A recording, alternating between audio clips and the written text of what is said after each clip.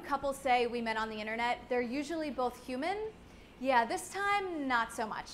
Hey, I'm Gillian Pensavalle, and this is Buzz 60.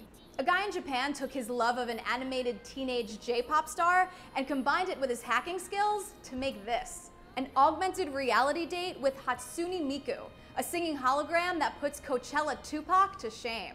Using the same kind of motion sensing technology as the Xbox Kinect and some teched out glasses, this guy takes augmented reality to the next level by programming the avatar to react to the real human world around her. At first, it's kinda cool. You see them take a walk through the park, aww, and then she does the "I'm so cute" anime giggle. But then, he starts hitting her over the head.